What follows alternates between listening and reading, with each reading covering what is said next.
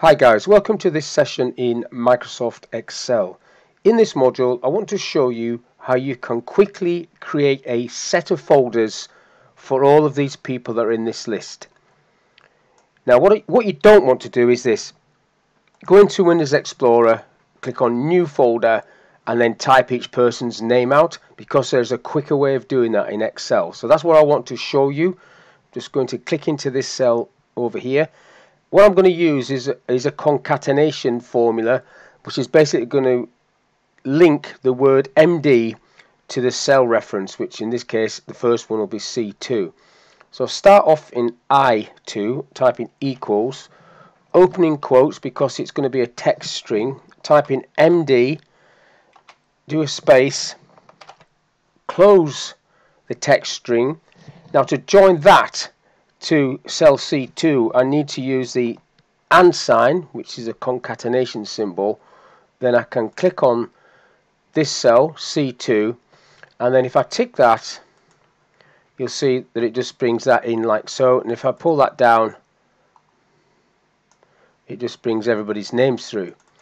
Just widen that column. So as it is at the moment, that's not much use, but if I copy that list, so I've just copied that, and then go into the Windows Explorer, and I've already created a new folder called test, so I want to create these folders in here. If I right click I can go new text document, and in there if I double click into that it's just going to open Notepad.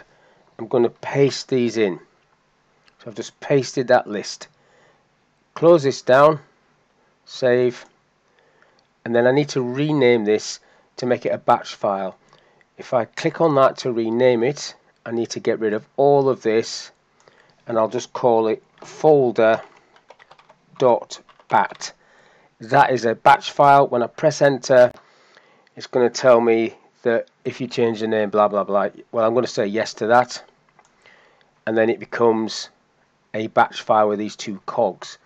Now if I double click on that now, it should run the batch file and create a folder for each of these people in this folder. If I just double click on that, it should run that, and then there you go, drops all the folders in for each of those people, and then you can just populate those folders with whatever documents you want that's relevant to that person. So hopefully that video was of use. Very quick video, how to quickly create multiple folders from an Excel spreadsheet. Thank you for your time. I'll catch you in the next one.